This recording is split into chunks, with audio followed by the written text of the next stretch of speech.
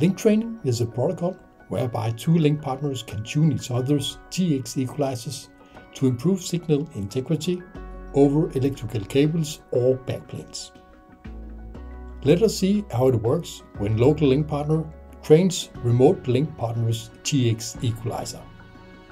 The two link partners exchange information via link training frames.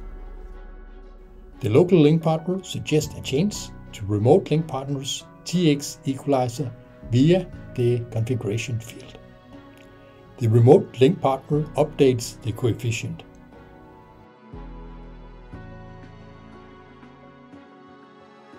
The remote link partner updates the status field to tell that the coefficient has been updated and inserts a PRBS pattern.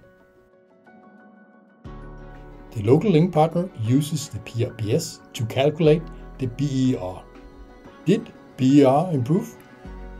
Yes, continue tune the same coefficient or stop if threshold for BER has been reached.